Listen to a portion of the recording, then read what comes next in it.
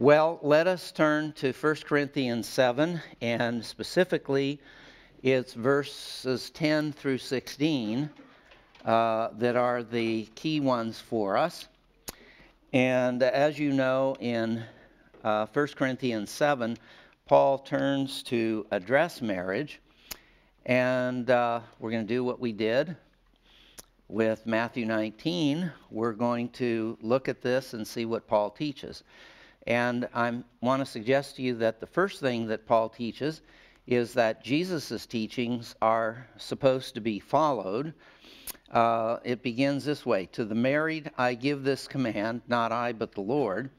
A wife must not be separate from her husband, but if she does, she must remain unmarried or else be reconciled to her husband, and a husband must not divorce his wife. Now, first thing I want to say then is about the parenthetical comment, not I but the Lord. And then in verse 12, Paul says, to the rest I say this, I not the Lord. What is all of that, not I but the Lord, I not the Lord? Does that mean Paul is saying, here's what the Lord said, and so it's inspired, and you better follow it? Now, here's what I think, and you can sort of take it or leave it. It's not inspired. Is that what that means? No, good. Right, and we know that, first of all, because of the doctrine of inspiration, that if anything shows up in Scripture, regardless of who said it or who wrote it, the fact that it makes it into Scripture makes it God's Word, and if it's God's Word, all of us had better heed it, right? Okay. But that doesn't tell us what this actually means. What is Paul doing when he says this? Well, in the interest of time, let me share the answer with you. I think that both of these comments are, in fact, if I can put it this way, historical or autobiographical or biographical comments. What Paul is saying in verse 10 and 11 then is something that Jesus first said, but the fact that Paul is repeating it means that he must agree with it. So he also says it. He's just making the historical point that this part of the teaching originated with Jesus. Now, when you see what Paul says in verses 12 through 16, and you compare it with what's recorded in Matthew, Mark, Luke, and John, you'll say, oh, well, this is definitely something different than you find in the teachings of Jesus. But since God is the one who inspired the biblical writers to write, we can say, yeah, it's Jesus' word as well. But the historical point of who said it first, or, did Jesus actually say it? No, it seems like it was Paul who said this, but doing it under inspiration of the Holy Spirit, you can be sure Jesus is happy with it too. But these parenthetical remarks do not undermine the inspiration or inerrancy of one single word in this passage. But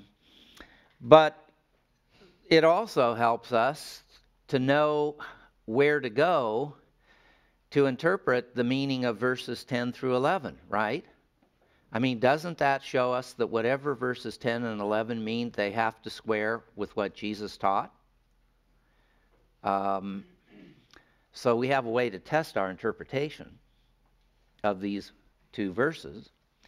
With what Paul says parenthetically in verse 12, we'd have to say, well, I can't go back to the Gospels to compare this stuff with what Jesus taught, because Paul is saying, I'm the one who's first writing this. Well, okay, so let's see what verse 10 and 11 says. And incidentally, when Paul says, not I but the Lord, that confirms the first point that I'm making here. Namely, Paul is saying, by making this comment, you are to follow what Jesus said. Now, we'll just have to see whether what Paul says in verses 10 and 11 at all fits with what Jesus says and how. He says, verse 10, a wife must not separate from her husband. Now, that verb could be must not divorce her husband. Now, if that is so, wouldn't that contradict Jesus' teaching where he says, if you divorce for the grounds of porneia, you are allowed to do that, and you're also allowed to remarry without committing a sin? Well, that would appear to contradict you must not, because a wife must not, that's another way of saying thou shalt not. In other words, divorce is forbidden, right? So, does that mean Paul is throwing out the ground for divorce we saw in Matthew 19? No. It means that unless Paul is trying to contradict Jesus' teaching, Paul is not focusing on the situation that is the exception. He's focusing on the general rule. And if you look at Matthew 19:9, you find and you remove the exception clause from the sentence, and you consider the sentence without the exception clause, which is what you get, as you know, in Mark's gospel and in Luke. Well, that says if a man divorces his wife and marries another, and we've said the idea is on grounds of ervat devar, which means something that doesn't break the marriage bond, then he commits adultery. That would be pretty serious. And so, in effect, if someone says to me, well, if you divorce your wife on non-biblically acceptable grounds and you marry someone else, you commit adultery, my reaction should be, oh, okay, then I guess I must not divorce my wife. Or I shouldn't divorce my wife. Yeah, you shouldn't. Well, isn't that the basic rule that Jesus sets down? Remove the exception clause from it? Yeah, that is. And isn't that in fact then what Paul must be saying? A wife must not separate from her husband, must not divorce her husband. Well, why not? Because if porneia hasn't been committed and you divorce, that's a sin. And if you would do what most people do after they divorce, namely remarry, you'd commit another sin. You'd engage in adultery. And since all of those things are forbidden, then we understand why Paul would say, Jesus says, a wife must not divorce her husband. So, is Paul right in that what he is recounting in verse 10 is what Jesus said? Yeah, it's not the whole thing that Jesus said, but it's the basic thing. Well, what about verse 11? But if she does what? If she does divorce her husband, and I'm assuming that he means in the case that is under consideration in verse 11, that is, if she does divorce her husband on grounds that don't involve porneia, she must remain unmarried or else be reconciled to her husband, and a husband must not divorce her wife. So Paul, here by the end of verse 11, is saying the same rules that apply to women and divorce and remarriage apply to men and divorce and remarriage. Now, why would Paul say that if she does divorce her husband, she must remain unmarried or else be reconciled to her husband? That wouldn't be the case if she divorced him on the grounds of porneia. So again, and remember, Paul is saying he's just confirming Jesus' teaching. So Paul must be, in verse 11, still considering a case of divorce on grounds that are not allowed by Scripture. Well, the divorce shouldn't have happened, but it did.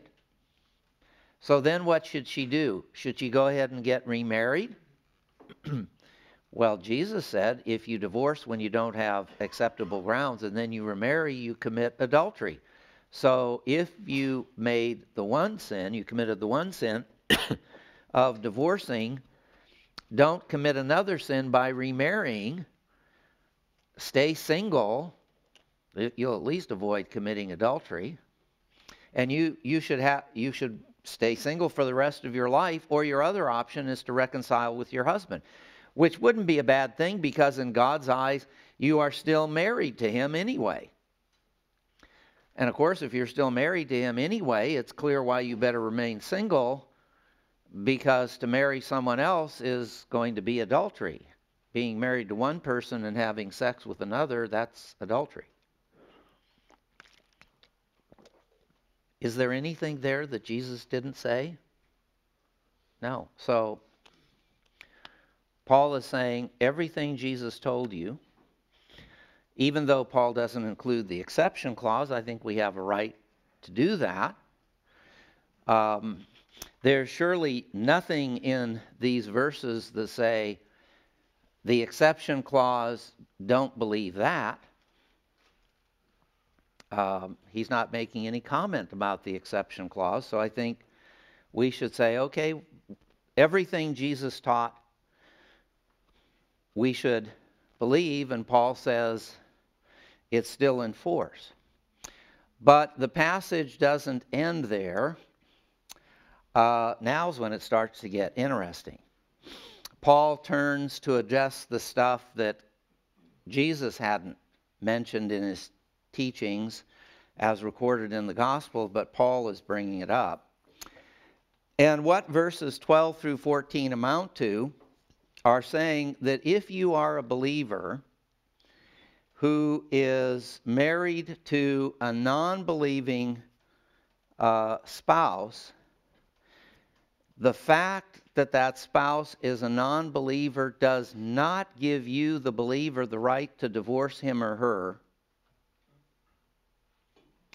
You're to stay married as long as the non-believing spouse wants to continue the marriage. How do I get that out of verses 12 through 14? Well, let's see. To the rest, I say this.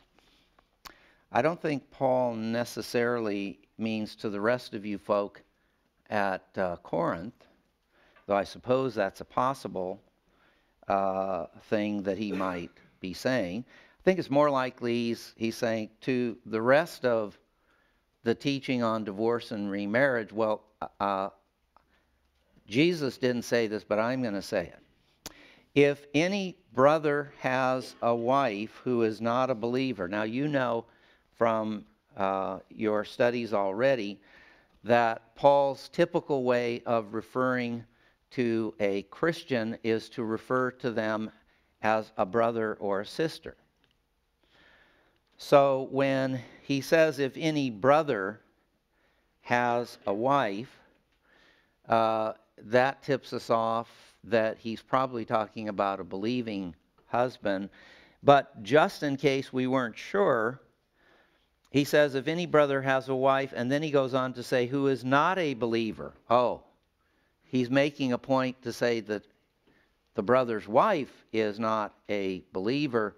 So yeah, by calling the man a brother, he probably is wanting us to see that what he's discussing is a family with one of the spouses as a believer and one of them as a non-believer. And in this case, he's chosen the man to be the believer and the woman to be the unbeliever. In our experiences, I think most often it's the woman who's the believer and the husband who's not. Any rate, the rules apply both ways, as you'll see in verse 13. If any brother who has a wife who's not a believer and she is willing to live with him, he must not divorce her. He must not divorce her is a prescription. So if you are a believer who is married to a non-believing spouse, and that spouse wants to continue the marriage, she doesn't want to end it just because you're a believer, then the command to you is don't divorce her. You don't have a ground for divorce. Well, is that a privilege just for a believing husband, but not for a believing wife who has an unbelieving No. Verse 13, and if a woman has a husband who is not a believer and he is willing to live with her, well, it must be a believing woman. Otherwise, what's the point of saying that the husband is not a believer? If a woman has a husband who is not a believer and he's willing to live with her, she must not divorce him. Okay. So what this says here is correct. That's the rule in verses 12 and 13. But we're saying that the second point that Paul is teaching runs from verses 12 through 14. So if the rule is in verses 12 through 13, what's in verse 14? The rationale. Here's the ground rules. Now let me tell you why I'm making this command. Verse 14, for the unbelieving husband has been sanctified through his wife, and the unbelieving wife has been sanctified through her believing husband. Otherwise your children would be unclean, but as it is, they are holy. Now that's not an easy one to understand, is it? So let's unpack it for you. The thing that makes this difficult is that we know that sanctified, that's part of the doctrine of salvation, and we know what sanctification means in soteriology. And so it seems like well, you know that someone can't be sanctified in the soteriological sense if they're not first justified, right? But we know that we're talking about someone who hasn't been justified, and yet Paul is saying they're sanctified. How can that be? Is it that Paul is just a sloppy theologian? Or that he's had a massive case of amnesia? He has no idea about the doctrine of salvation, and if he's written Romans before 1 Corinthians, he forgot what he said? No, that's not what's happening. Well, then, what does this mean? I think you get help when you look at the word in the Greek that's translated sanctified, and you will note that it comes from the word whose basic meaning is to be set apart, separated. And when you say someone is sanctified in the soteriological sense of the term, what you are saying is they are set apart, and you mean set apart from sin and sinfulness. Okay? Well, is it possible that someone who is not a believer could be sanctified in the sense that they are set apart from sin and sinfulness? Well, not in terms of their own being, but yeah, in terms of their surroundings. What am I saying? Well, the point that Paul is making is if that non-believing spouse is willing to live in the house with a believer and continue the marriage, then do so, because it's surely going to be a healthier, more holy atmosphere in that house than if the non-believer leaves and goes out and lives among non-believers. And the comment about the kids means the same thing. Otherwise, your children would be unclean. They would be living in the muck and garbage that comes along with non-believers' worldview and their way of doing things. But as it is, they are holy. Again, the root word, the word that means to be set apart. In this case, not internally, but externally. So, do you see what the point of the explanation is? And the point of the rule? Don't end the marriage, because if you don't, you're going to give a more wholesome atmosphere for your unbelieving husband to live in than if he lives among non-believers. And it's going to be more wholesome for your kids to be in that kind of atmosphere where their unbelieving dad is not going to be constantly ridiculing his wife and her religion. If he's going to be constantly ridiculing his wife's religion, then, maybe it would be better for everyone if he moved out. We'll see whether Scripture allows that. We're not at that point just yet. Now, what Paul is talking about is something here that I think many of you, if not all of you, have experienced, and I know I have. Let me give you an illustration of what's being talked about. For many, many years, I've had a membership at Health Club. It's good for me to get some exercise for a number of reasons. And over a period of time, as you go on a regular basis, you get to know some of the people who were there. And number of years that was happening with one fella. And we didn't have any lengthy talks, but he knew enough about me that he knew I was a minister. I'm not sure he knew whether I was a professor at Trinity, but at any rate, he knew that I was a minister and a religious sort. Well, one day I came into the gym locker room, and he was there talking with his buddies. And when he saw me, he stopped talking, and he turned to me, and what he said to me let me know what he had been talking about. Before I came in, he said, I was just going to tell a dirty joke. Would you like to hear it? And I said, not particularly. And so he didn't tell it while I was there. I got dressed, locked up my locker, and then as I was leaving the locker room to go out to exercise, I could hear him that he started to have a conversation with his buddies, and he was going to tell them that joke because they wanted to hear it. What happened? He knew that I was a minister and a religious sort, and because of that, even though he wasn't an evangelical Christian, he was Roman Catholic, and so shouldn't have been doing that sort of thing.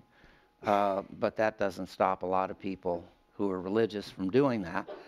But he knew that someone who was a religious sort, and even more than that, a minister, would not feel comfortable hearing swearing, hearing dirty jokes, etc., etc.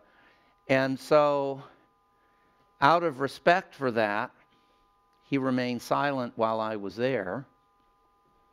And the atmosphere for those 5 minutes or so while I was getting dressed in the locker room was surely better than the atmosphere before I'd come or after I left if he starts telling these dirty jokes. I think you've probably experienced that, where a coworker is swearing or talking about things that are off color, and then you come in to punch in for your work session, and they see you, and immediately they sort of shut up and they say, "Oh, let's finish this conversation later." Well, don't think that doesn't happen in marriages and in homes. And that's the point. If the unbeliever loves and respects his or her spouse, believing spouse, enough that they want to live with that spouse in harmony, or at least relative harmony, they know that there are certain things that if you press those buttons, you're going to have war. And so when they're around that believing spouse, they don't say those kinds of things. But what's the result? The atmosphere in the home is much more holy. It's a much better atmosphere in which to raise the kids, because they're not subjected to that kind of language and conversation. And so if the unbeliever is willing to stay in the home and doesn't want to leave just because you know Christ, that's good. Don't divorce him. Don't divorce her. It'll have some positive effects to the atmosphere in the home. And that's better than him going out and living with non-believers where maybe all they do is swear and talk about things that are very ungodly and unholy. Well, I'm sure everyone, as they first read this and afterwards in Corinth and elsewhere, thinks, well, okay, but what if you're a believer and your spouse is a non-believer and it really angers him that you're a religious sort and he doesn't want to have anything, she doesn't want to have anything to do with you? What do you do then? Verses 15 to 16. What to do when the non-believer says, I don't want to continue with this. He up and leaves. She up and leaves. But if the unbeliever leaves, let him do so. And we already know from reading the earlier verses that this rule would apply if the unbeliever is a woman. If the unbeliever leaves, let her do so. A believing man or woman, that confers that the rule applies both to a believing man and to a believing woman. A believing man or woman is not bound in such circumstances. God has called us to live in peace. Now, in that verse, there are two things that are going on. First of all, the rule. The rule is, let him do so. Let him depart. And let her depart, because it applies to the woman as well. If she's the non-believer who wants to leave, is not bound in such circumstances. That means you don't have to do this. But now, class, here's where we've got to be very careful that we understand the details of this rule.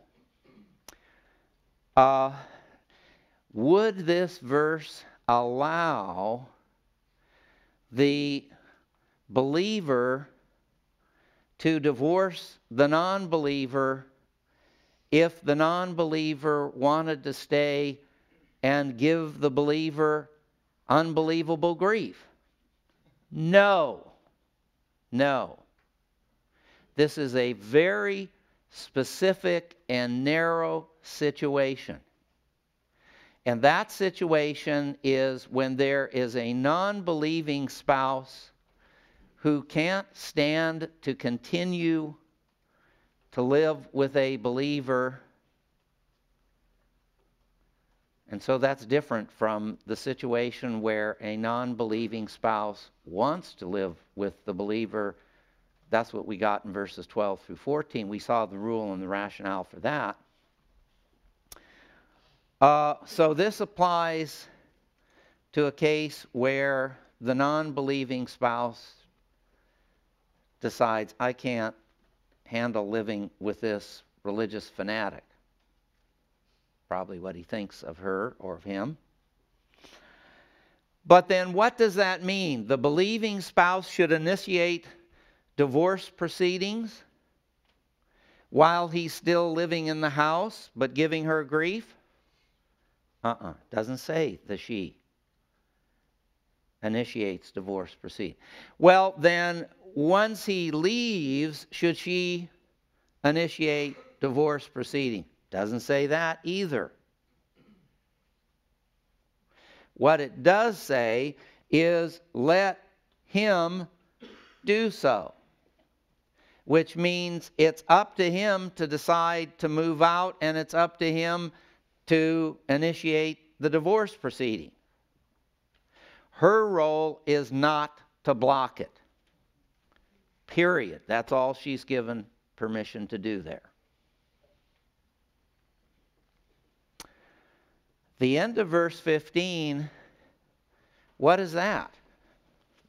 Well, actually, verses 15 and 16 give you the rationale for the rule that you get in the first part of verse 15. And there are two different, though not contradictory, reasons for this teaching. The first one is God has called us to live in peace. Well, what in the world? We all know that. What does that have to do with the situation? Oh, it has everything to do with the situation. If you have a non-believing spouse who can't stand his or her believing spouse, and they really want to get out of the marriage, but you force them to stay in that marriage, well, even before they decide that they want to leave the marriage, they're probably going to make that home hell on earth, right?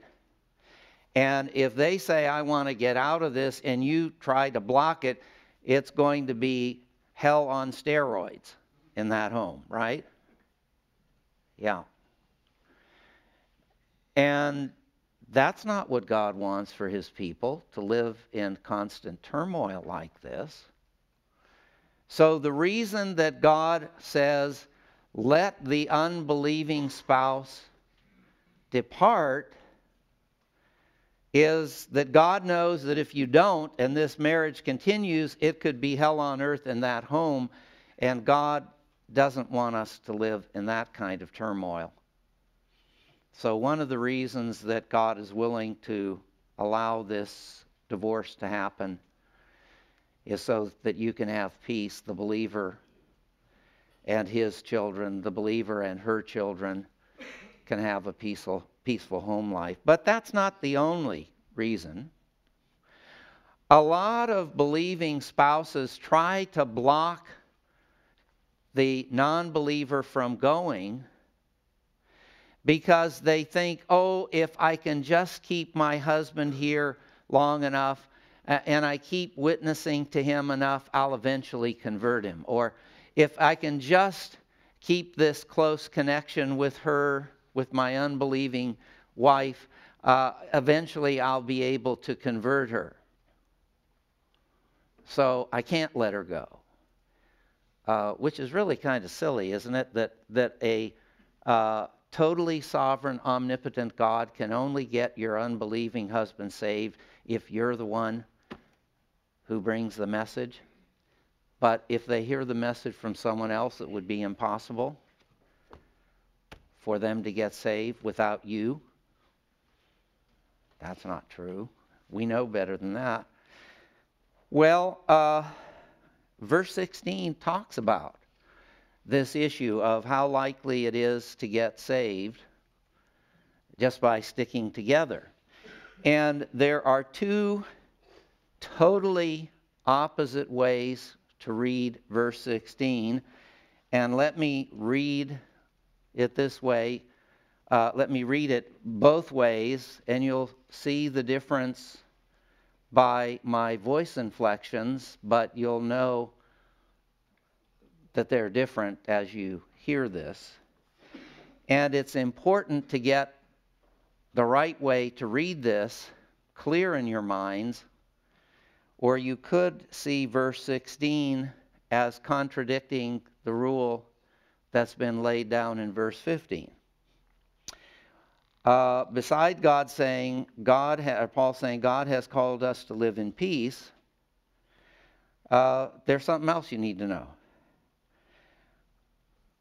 How do you know, wife, whether you will save your husband? I mean, don't let him go. I mean, how can you be sure that if he stays here, you won't be able to save him? Keep him here. Or how do you know, husband, how do you know you won't be able to save your wife? I mean, maybe keep the marriage together. Or you can read it with the opposite emphasis. How do you know, wife, whether you'll be able to save your unbelieving husband? In other words, what makes you think that you're going to convert him just by him continuing to live with you? You're delusional. Not part of the original. But that's the idea. Same thing with the husband. Or how do you know, husband? You think we've got to keep this marriage intact no matter what, because without it, he's not going to get saved. She's not going to get saved. But if they stay with me, they will. How do you know that you can save your unbelieving husband, wife? Or how do you know, believing husband, that you can save your unbelieving wife by just making sure she stays with you? Now, as I say, there are those two separate ways of reading this verse, and I'm sure you can see it does make a difference as to which way you read it.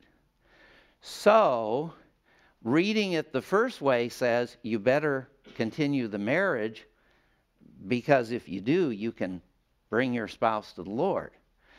The second way of reading this says you better not if your only reason for continuing the marriage is you think you can convert your spouse, you're delusional, let him depart.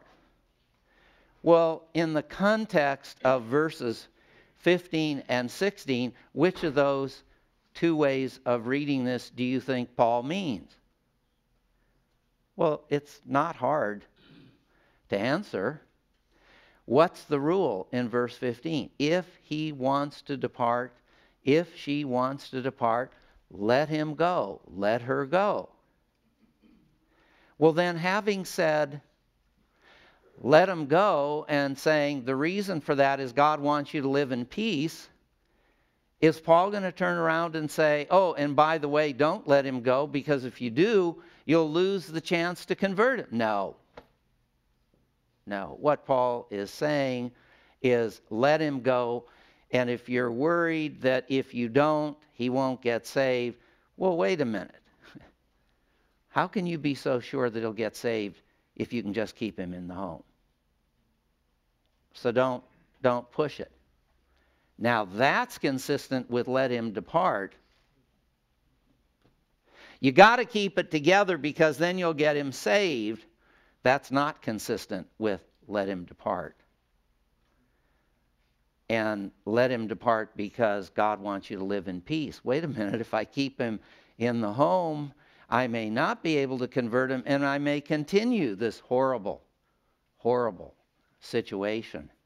And you know what? If the unbelieving spouse is really nasty and angered by being forced to stay there, not only will he do his usual swearing and whatnot, and blaspheming of God and Scripture and Christ, he may go out of his way to do things like that sort, when he's around his wife, just to convince her, well, maybe not to convince her, but to just antagonize her and try to drive her to agree. So, as I say, if he doesn't want to be there, it's going to be hell on earth, and if you force him, it's going to be hell on earth on steroids, potentially.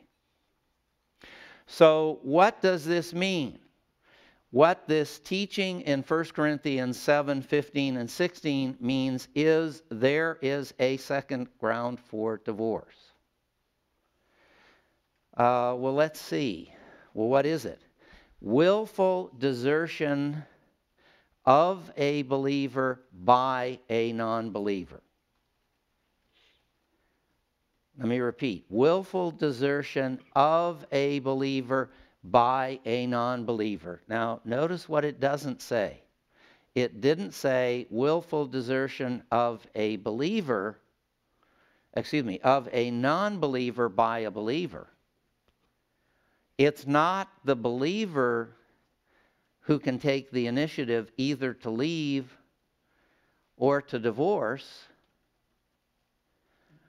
It has to be the non-believer who takes the initiative to leave and to initiate the divorce proceeding. Well, what happens if my husband just can't stand living with me, but he's not interested in getting married to anyone else, so he's just going to leave and he's not going to initiate divorce proceedings, so we're not living together, but we're still married. Can't I go ahead and divorce him? No. Not on the grounds that he up and left. It's his initiative. Well, then, do I have no way out of this marriage? Well, if you get word that while he's gone, he's committing some form of porneia, then you have a ground for divorce and you can initiate proceedings. But if he doesn't, you have no recourse at that point. But it's not totally bad news. At least you're not having to live in the midst of all the grief and strife that result from this non-believer who doesn't want to be there being there anyway. So what you can see from all of this discussion is that what I would say is I think there are two grounds for divorce.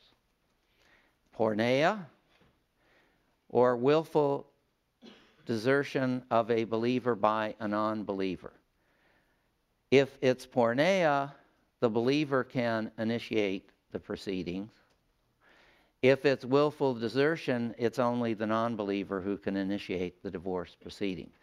Now, why would God, beyond the rationale that's given in verses 15 and 16, why would God be willing to allow that non-believer to divorce his believer? I mean, isn't the marriage bond between the two spouses still intact? Well, evidently what Paul is saying is willful desertion of a believer just because he or she is a believer, that's a turning away from your commitment to cling to that person and be faithful in all ways, not just sexually, but in all ways to that person.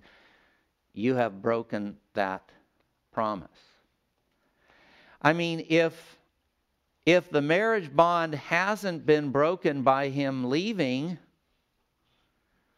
then it means he's gone and they're still married in God's eyes.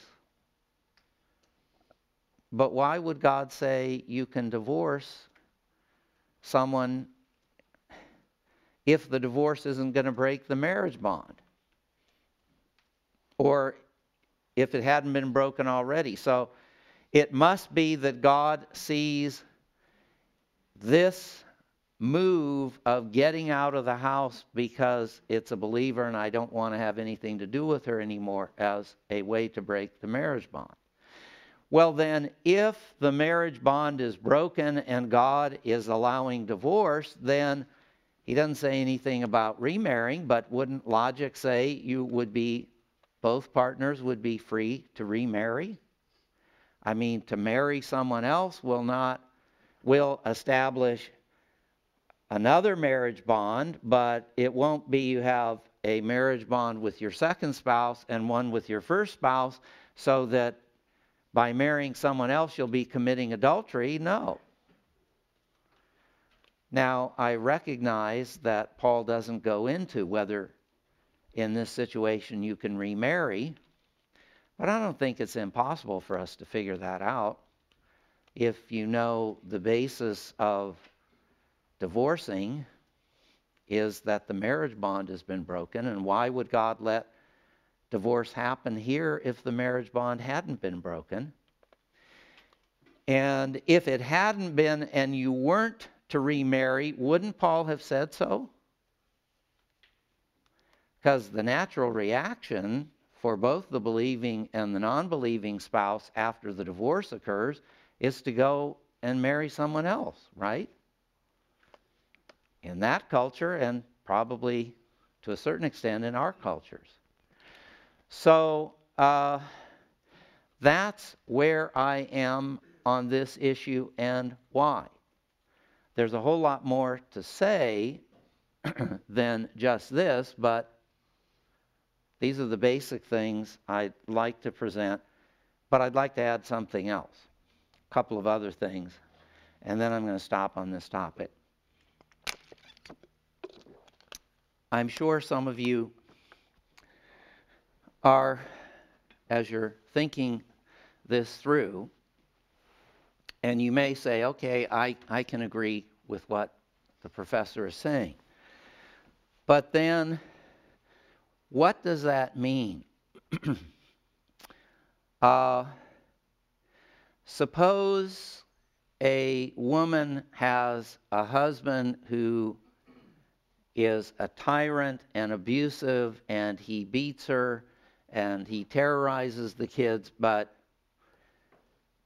this isn't, I mean, they're both believers or they're both non-believers, so 1 Corinthians 7 doesn't apply. And this husband has never committed porneia. Wouldn't beating your wife be equivalent to porneia? Well, no, folks. There is no evidence of biblical usage for porneia to refer to that.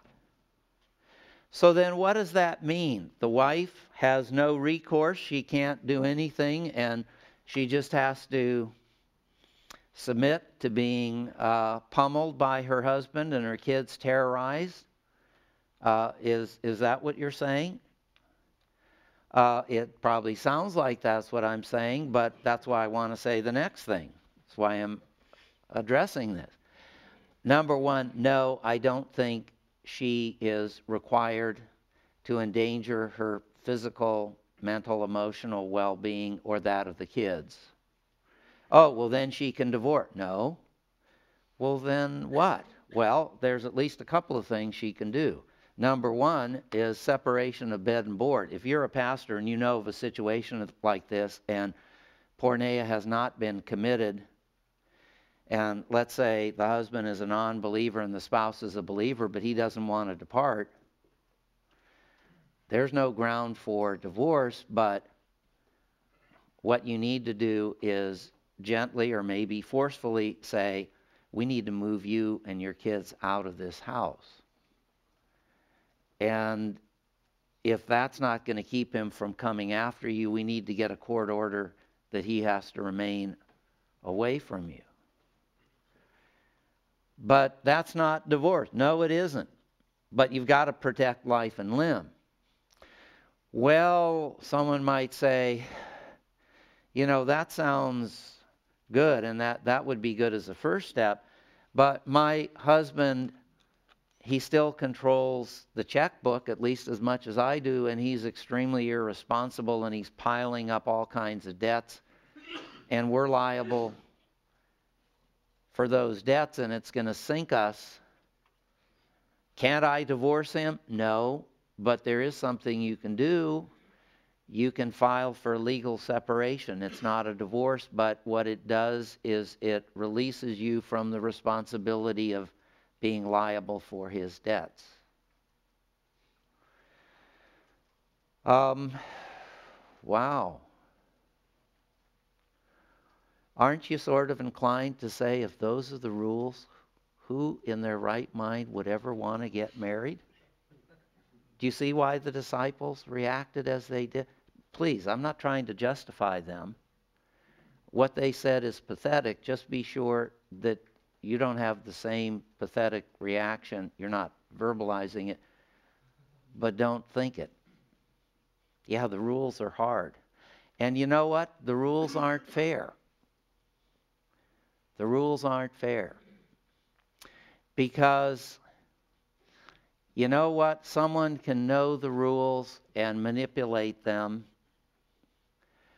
There can be a husband and wife who are married, and the scenario I'm going to tell you is based on a true story. There can be a husband and a wife who are married, and the husband wants to continue this, but the wife doesn't. She's decided she doesn't want to be married to him, and she doesn't want to marry anybody else, and you know, there's no evidence that she's a lesbian. So she just moves out of the house, and she doesn't file for divorce, and she hasn't had sex with another man or with a woman. So there's not porneia, and maybe that wife is a believer and the husband is a believer, so 1 Corinthians 7 can't apply. And now she's free of him, and she can go and pursue a second career, and so she does. She goes to a university and gets an MBA and goes into business and, you know, never gets married, just abstains from sex. And he believes he's got to follow Scripture, and he can't see that she's committed porneia, and this isn't a 1 Corinthians 7 thing. He would love to still have her as his wife, but she's not interested. They even have gone to counseling, and they've gotten nowhere with her. And he knows he doesn't have grounds for divorce, and so what that means is he can't get remarried, and it means he can't have children, and he's not going to have grandchildren. And when this happens, he's only about 29 or 30 years old, and life looks very bleak. And you listen to that and you say, that's really not fair that he's stuck in this. No, it isn't, but those are the rules. I didn't make them, God did. And let me add one other thing to the story that I'm telling you. It is a real story. I'm talking about someone who was a student, an MDiv student at Trinity, preparing for ministry. And, you know, his wife was a normal red-blooded gal who had a variety of needs, including sexual, and he was so gung-ho on studying that he paid more attention to his studies than he did to his wife. And she got tired of this and up and left. And once she left the home, initially he was hoping to be able to speak with her and go to counseling, and they did, and he admitted that he was wrong, and then that he hadn't paid enough attention to her, etc., etc. And her only response was, well, I just don't feel like I want to be married to you. During the time when this was happening, he switched out of the MDiv program into an MA in philosophy of religion.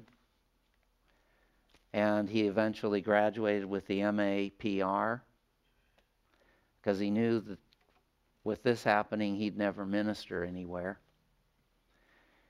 And when he graduated, he wasn't really eager to go on for doctoral work. And there aren't a whole lot of secular universities who, on the basis of an MAPR from a religious institution that most secular universities are going to look at as fundamentalists, there's no university that's going to take you into a PhD program on that basis. And in a way, it's a blessing that none would, because if you went and you made it through the program and you had your PhD in philosophy, where are you going to teach? Secular universities aren't going to want you. And what Christian university, let alone theological seminary, is going to hire you to teach MDiv students? And so he graduated, went back home to Quincy, Illinois, and he was involved in police work, I think, social work. And last time I talked with him was many, many years ago. And he said, I said, how are you doing? He said, it's been tough. Life looks to me like this long, long, dark tunnel, and there's no light at the end. Haven't heard from him. And let me just tell you, he was so determined to follow biblical rules, and he knew what they were, and so he even hired a private investigator to tail his wife to see whether maybe she was taking up a relationship with another man or with some woman, and that porneia would be committed, and then he'd have grounds to divorce her. And it turned out nothing. She didn't. Now, I'm telling you that story, and there are other sad ones like it, although that's probably the saddest that I've come across. Because the final thing I want to tell you and emphasize to you is, in a way, more important than anything I've said on divorce and remarriage. Men and women, tend to your marriages. Take care of your wife. Take care of your husband. It is more important that your marriage holds together than that you pass this class, let alone get an A in it. It is more important that your marriage holds together than that you get your MDiv, because class, if you graduate from master's with your MDiv but without your marriage, you don't have anything. You aren't going to minister. Say, that's not fair. I mean, the churches won't even listen to the story. Sad to say, no, they won't. You've seen how long it takes to explain all this. What church do you think is going to allow you 8 hours to explain the biblical teaching, and then they're going to listen to your story and say, oh yeah, you were the innocent party, and sure, we'll consider you. The truth of the matter is, it's not always fair, but if you're an evangelical at this point in history and you have a divorce and remarriage, or just a divorce, regardless of the story, you aren't going to be in ministry. And you know, I've seen a number of students come to Trinity who were divorced and remarried. Boy, one fellow who came first or second year I was there, this guy was absolutely brilliant. He had a PhD in computer science. He was a full professor in computer science at Ohio State University, and he was so good that at times he was brought to Washington, D.C. to consult people on all of that. And at a certain point, he felt God was calling him to full-time ministry. He'd had a divorce, and if you heard the story, you'd say he's the innocent party. I don't know that either party, when there's a divorce, is totally innocent, but you would say, well, you know, he didn't want the divorce. He didn't leave her. It was the other way around. There had been a divorce and a remarriage, but he felt, God has definitely called me to ministry. So you know what he did? He resigned his position at Ohio State, and he and his wife moved to Deerfield, actually not that suburb, but not far from the school, and he started the MDiv. And this guy was absolutely brilliant. And he was sure that God had called him and there was going to be some sort of ministry when he was done. And you know what happened? That he, as you would expect, got involved in the local church, and the people saw what a great guy he is and brilliant. And he thought, as my Christian service, I'd like to teach a Sunday school class. And obviously he was a great teacher, and he was gaining all kinds of biblical and theological knowledge. And when they heard about his background, or they knew about it, they said no. Wouldn't even let him teach an adult Sunday school class. And gradually he got the impression, the message. And do you know, to this very day, I don't think he's graduated with that MDiv. For many years, he stayed living in that suburb, went back to his computer business, started another computer business, or joined up with the firm, never went back into teaching. And I see people who come to Trinity for PhD studies in the theological studies program, which includes systematic theology, Old Testament, New Testament church history. And they've had a divorce and remarriage, but they're sure God's called them to a teaching ministry, and so that's going to make up for everything. And you don't have the heart to tell them otherwise, but you know where that's going to end up. There's only one of those people that I know of who's come through. I was first reader on his dissertation, who's gotten a job in teaching, but you know what? There's no seminary that'll let him teach, though he'd be a really good one. He's teaching at a Christian college, which will allow someone divorced and remarried, and this is another one of those cases where it was the wife who decided she was done with it. There are very, very few churches that will even talk with you about a pastoral position, or schools that will talk with you about a teaching position if you are divorced and remarried. They won't sit down and listen to your story, and if they did, they wouldn't know what to make of it, because they don't know the stuff that we've talked about these last 2 days. So I hate to be the bearer of this news, but if you've got a divorce and remarriage, or you're thinking about it, you should know that the current state of evangelicalism is that you're not going to have much of a ministry, if any. Which then means what? Work on your marriages. If I could give you academic credit for taking your wife out to dinner tonight, I would. Now, I don't do that. I can't do that. But I'm still encouraging you, guys, when you get back home, if it's tonight or what, take your wife out to dinner. Pay attention to her. Work on that relationship. It is critical, because if you get out of this seminary with your degree but not with your wife, you haven't gotten anything. And you know who really wins? Satan.